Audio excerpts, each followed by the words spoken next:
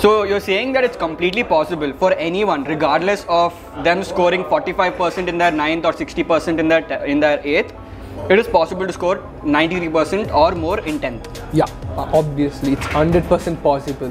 It is possible. Okay. Hey guys, a few days back I had interviewed Kaustubh, who actually scored 93% in his 10th standard board exams. And in this episode of the show, Kaustubh is going to tell how you can score out or at least 90% in mathematics, in studying in under 30 days, even if you have no clue of the subject whatsoever. So yeah, here's the interview from now onwards. As I said previously in my video, that I will be bringing someone very special and someone who actually scored 93% in his 10th standard board exams.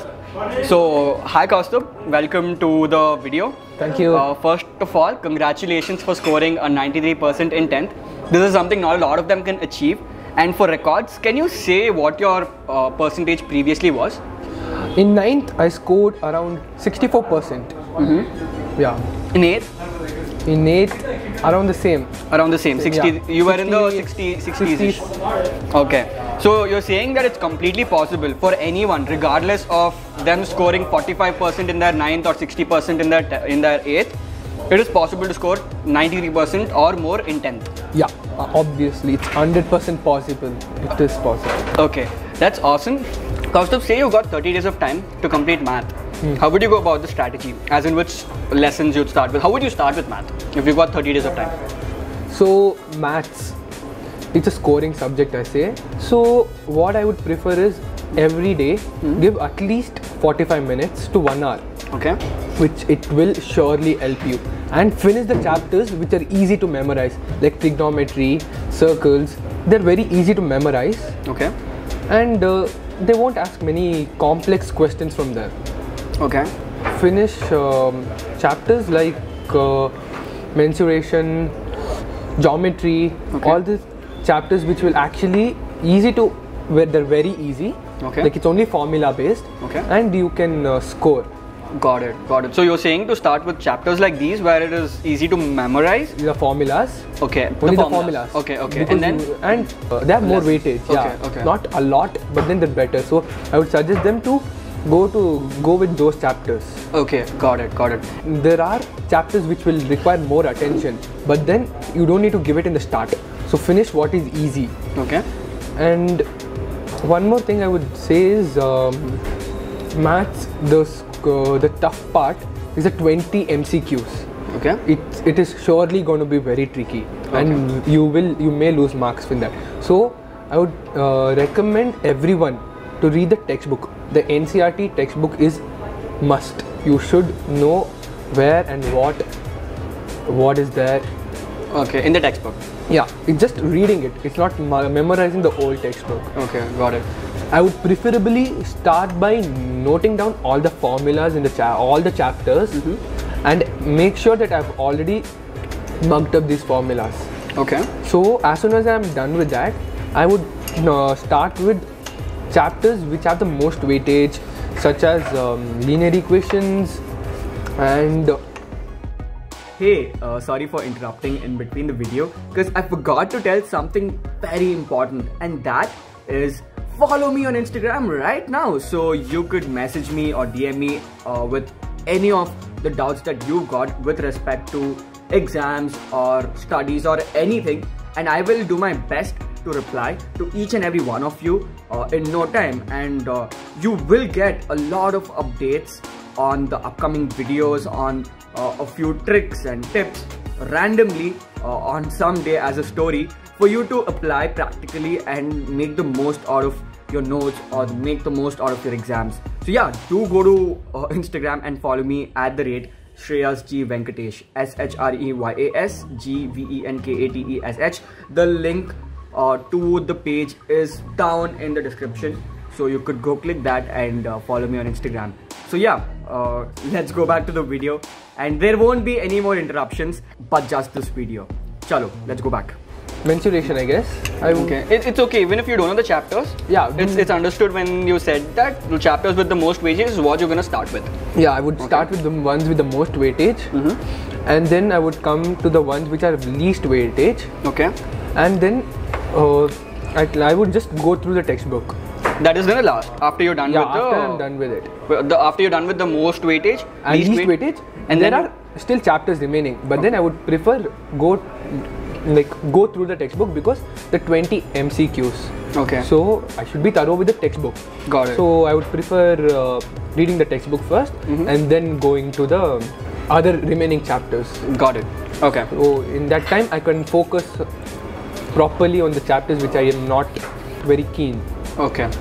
Kaustubh, now that we know on how to go about the chapters, or how do we start with mathematics, how do you write notes? Like what do you do in math? Like, you know? So the first thing is, for each chapter, a person has his own weaknesses and strengths of the same chapter also. So I would prefer him to write his own notes, but he must write notes for each chapter, a page at least. Okay. So in that page you must make points of small sentences, those sentences which are needed. Okay. And also the formulas are must obviously in his note, and he should keep it inside the textbook. Okay. Like fold it, keep it. That's what I did. With the formulas, that is. Yeah, with the formulas. Okay. Just a page of briefly what is required in this chapter. What is your strength, what is your weakness, how much you need to work on the chapter. That's a better way than making points, because anyone can make points about any chapter. You should know. I would prefer him to make points on what are his strengths and how much he has to work on this. Okay. Yeah. So you should make it like a diary kind. Got it. So for someone who's got only 30 days of time or 7 days of time for that matter, what would you tell them to do? Like, would you tell them to start solving questions from NCERT or from previous year question papers or from R.S. Agarwal? I would suggest him to start with previous year's papers. Okay. Because doing previous year's question papers will help him know where he is, where he stands, and on which chapter he needs to focus more. Okay. So doing previous year's paper is better than focusing on R.S. Agarwal or NCERT example. Okay. Say the dude is done with solving the question papers of previous years for that particular chapter. Should he go with NCERT or should he go with R.S. Agarwal? If he's got 30 days? So if he has 30 days, I would suggest him to see what are the sums in R.S. Agarwal or NCERT example it will do. For 30 days, anyone. NCERT would be better? No, it doesn't make a difference. Okay, the difficulty level if you're going in a long term, I would suggest R.S. Agarwal. More questions, more NCERT example or R.S. Agarwal. It's just going to give you a briefing about how the questions can be asked. So it doesn't make a difference for 30 days. And if you have 7 days, I would prefer him to start doing pre-board papers. Okay. Different schools, it will be uploaded for sure in online. Many schools upload their pre-board papers. Let him solve that. Okay, so it's gonna be like this. When they start their chapter, they're gonna learn the chapter. Then they're gonna solve questions of previous year question papers. Yes. And then they're gonna take pre-board questions of pre-board papers of different schools, and then they're gonna solve those. If they've got 7 days of time. Yeah, for 7 days of time. For 30 days, they can just go with their NCERT or R.S. Agarwal and start solving. And if they still have time, let them do previous year's pre-board papers, pre-board papers of different schools. Got it. Now, so Kaustubh, the thing is, I know that you went to tuitions. Yeah. And of course, even after tuitions, you've actually watched YouTube or you've like studied by your own, called up your friend and all that. So I wanted to ask you, so the ones, right, who are between, say, having 7 days and 30 days, 7 days left or 30 days left, what resources do you suggest for them to watch and learn from? Because they don't have a tutor, nor do they have their teachers. They just have their phone and internet. So where do you think is the best place for them to learn mathematics online?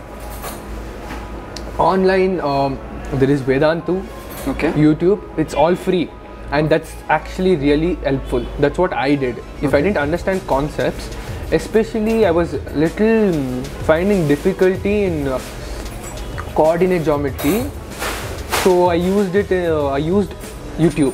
YouTube. It's very helpful. Okay. So you watched videos from Vedantu, And YouTube. Actually, no, the best part is in YouTube, okay, the question, whichever question you type, there's an explanation for each question. Oh, that's beautiful, right? So there's some other dude who's explained how to solve that particular question. So you don't need to worry. You will find every question's answer in YouTube, Vedantu, Topper. Okay. Got it. Awesome. So all in all, I want you to conclude this entire session for math. Can you just tell the viewers in conclusion how do you go with math, how do you go about it as a subject, how do you write notes, and if you were stuck somewhere, where do you go search for the answer?